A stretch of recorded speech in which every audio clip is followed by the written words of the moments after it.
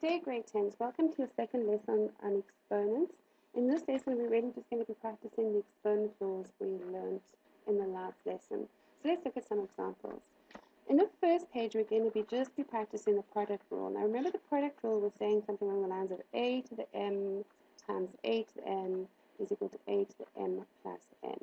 Okay, so let's practice that. Very easy here. We've got x cubed times x to the 6. So what do? We just add the indices. So it's a to x to the 3 plus 6, which is 9. Over here, it's a little bit more complicated because we've got two different bases. So what we can do is we could actually just break this down and we could group the two bases together if you wanted to. Because it's this bracket multiplied with this bracket, it's exactly the same thing as saying x squared times y times x cubed times y to the fourth. So that becomes basically x squared times y times x cubed times y to the 4, which I could rearrange if I wanted to as x squared times x cubed times y to the 4, and then that'd be x to the 2 plus 3 is 5, and then y to the, remember there's an implied 1 there, so it's y to the 5. But grade 11s, you really don't need to do this, okay, all of this. You could have gone straight to that. If you just looked at this carefully and gone, oh, well, look, this is the x squared and this is the x cubed, they will be multiplied together, and therefore it is just going to be x to the 2 plus 3, which is 5, and then we've got a y to the 1 multiplied by the y to the 4, and when we are multiplying, we add the exponents, that becomes y to the 5. But if you find it quite difficult to do initially, especially if there's lots of different bases, then rather break it up like this and then do that. It's more important for you to get this right than to do it quickly and get it all wrong. Let's now look at the quotient rule. So the quotient rule said basically that a to the m over a to the n is equal to a to the m minus n. Okay, so let's have a look at that. So all that we're doing here is we're subtracting our exponents. So this becomes x to the 5 minus 3, which is just x squared, right? Let's try this one here. And again, you could break it up, but I am now, because I'm feeling that you should be getting more confident with this, we're just going to look for common bases. So do you see you've got x squared there and x here? So that's going to be x squared minus, and what is the implied exponent here? It is 1.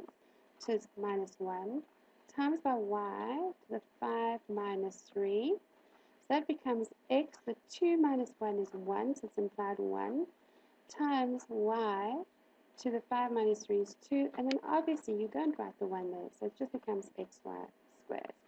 Right, let's look at the power rule. So the power rule says that basically everything within the bracket is to the power of whatever's outside the bracket. In other words, a times b to the m is equal to a to the m, b to the m. That's the power rule. So let's now put this into practice. So the first thing that we can do is we can say, okay, fine, this is 2 cubed times by a squared cubed. And I really suggest that until you get to really get to grips with this, that you do it like this slowly, simply so that you don't mess up when these happen, when there's a squared or a cubed, and you still have to cube it again.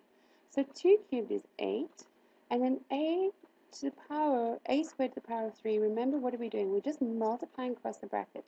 So what does that become? It becomes a to the 6. Okay, now let's look at this example.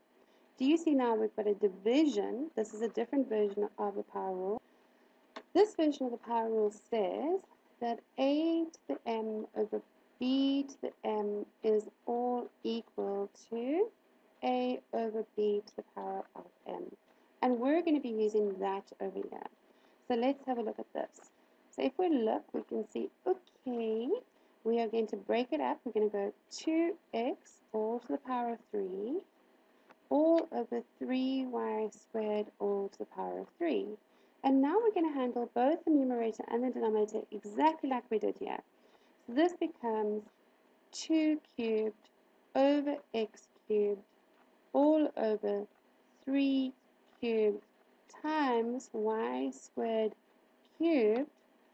2 cubed is 8, x cubed all over 3 cubed is, 3 cubed is 27, so it's 27 y to the 2 times 3, which is 6. Okay, now let's look at this one.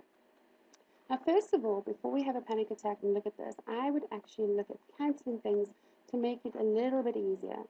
So if I did that, do you see that 4 goes into 20 and 4 goes into 25 times? So I would cancel that and you'd end up with a 5 at the bottom, so here's your 5. Then if you look here, you've got x to the 5 here and x to the 4. Now, admittedly, I've taught you that x to the 5, if we want to sort that out, it becomes x to the 5 minus 1, which is x to the 4, which, how did we get that? We actually got that by going x to the 5 over x, which is 1, 2, 3, 4, 5, all over x, and we cancel. So that's what I'm really doing. I'm going to cancel that with one of those and leave a 4 there. So I'm left with x to the 4. And similarly, I'm just going to do it upside down now. We've got y at the top, but we've got y to the 5 at the bottom. So I'm going to cancel that y with this one and leave it with 4 y's at the bottom, 4 to the y. And now that's all to the power of 3.